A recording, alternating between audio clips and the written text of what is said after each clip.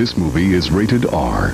It contains some nudity, some violence, and mild language.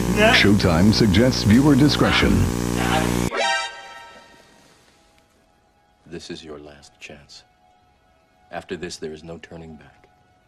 You take the blue pill, the story ends. You wake up in your bed and believe whatever you want to believe. You take the red pill, you stay in Wonderland, and I show you how deep the rabbit hole goes. Game over, yeah!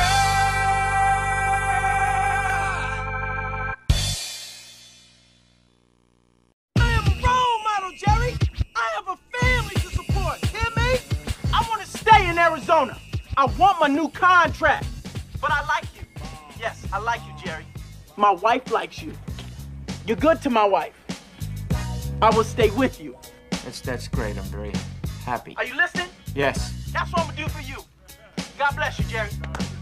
But this is what you're gonna do for me. You listen, Jerry? Yeah, what can I do for you, Rod? You just tell me, what can I do for you? It's a very personal, very important thing. Hell, it's a family motto. Are you ready, Jerry? I'm ready. Just wanna make sure you're ready, brother. Here it is. Show me the money. Boom. Spot for a Glock. I took a long overflow, but still got a knock. Money! Jerry, does that make you feel good just to say that? Say it with me one time, Jerry. Show you the money. Oh, no, you can do better than that, Jerry. I want you to say it with meaning, brother. Hey, I got Bob Sugar on the other line. I better hear you say it. Yeah, no, show you the money. Not show you. Show me the money. Show me the money. Yeah. Louder. Show me the money. That's it, brother, but you got to yell that shit. Show me the money. I need to feel you, Jerry. Show me the money. Jerry, you better yell. Show me the money. Show me the money. You love this black man. I love black people. I love black people. Who's your motherfucker, Jerry? You, my motherfucker. What you gonna do, Jerry? Show me the money. Congratulations, you're still my agent.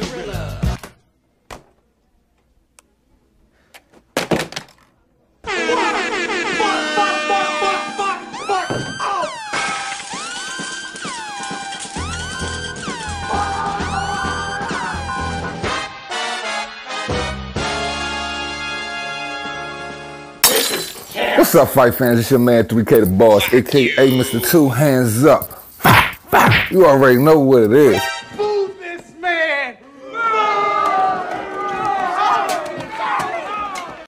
Man, what in the fuck? Man, what in the fuck? What in the fuckity fuck? What in the fuck is going on right now? Bruh. Yo. This can't be life, man. Reality can be whatever I want. Like my nigga the baby said, man. Oh God. Before I get started on this shit, man. Huh?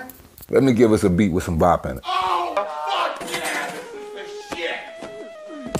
Fuck you. You're cool. Fuck you, I'm out. Gotcha, bitch! Holy fucking Alright, fight man, so Mike Coppinger brings the latest word on the functionally undisputed lightweight title fight between Vasily Lomachenko and Teofimo Lopez. And the news isn't good.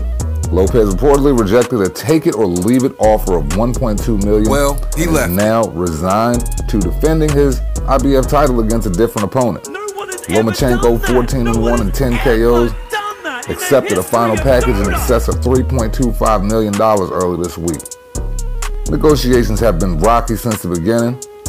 The two were first linked to a May 30th pay-per-view, but didn't appear to make any real progress by the time of the coronavirus crushed those plans. Lopez, 15-0 with 12 knockouts, initially claimed that he wouldn't fight Lomachenko without an audience, though he later changed his tone, and a potential September date was quietly pushed back to October 3rd.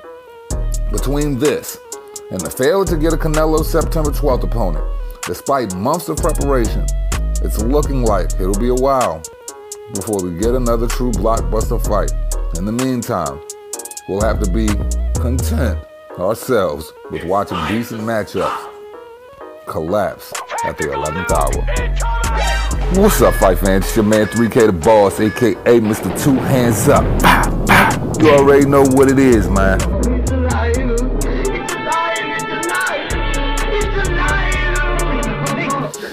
Well, fight fans, you know, at first I was feeling alive as of a couple of days ago.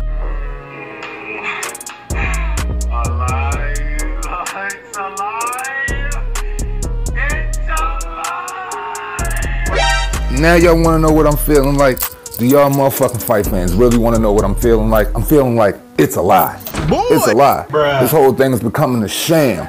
Now, I gotta be realistic and I gotta play devil's advocate, because if I say I'm a firm believer in keeping the same energy, when it comes to this situation, I have to keep the same energy. I 1000% have to keep the same energy. And the same energy in dealing with this situation is the fact that Teofimo's not keeping that same energy. No, and why is he not keeping that same energy? Considering that you only made $500,000 to fight Richard Comey, and knowing that you made $500,000 to fight Comey, and now without even having fans present, and there's a strong chance that this fight won't be a pay-per-view, and they're paying you $1.25 million. That's more than double what you got paid for Comey.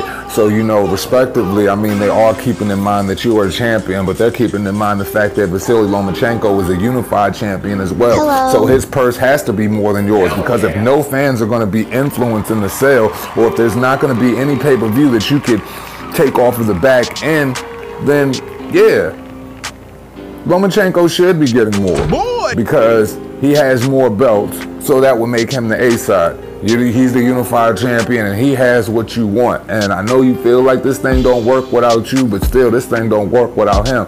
But I don't see him doing the same, expressing the same grievances that you are. His name was already signed on the dotted line for the $3.25 million, and you were the one who said that he was complaining about venues and purses ever since this fight was, you know, coming together. So right now, I would have to say, if you feel like you can knock that dude out, $1.25 million should be enough to suffice. Or if that is the first offer, I could understand wanting to go back to the drawing board and getting an increased offer. But if you don't take the fight, fam, all of that stuff you was talking about, bruh, you know what I mean, for this situation, I just can't believe you, because it seems like you want a big enough payday, you know what I mean, to make it worth it if you go in there and that dude stop you, or you get beat in very convincing fashion. I don't know, bruh. It could be a multitude of things.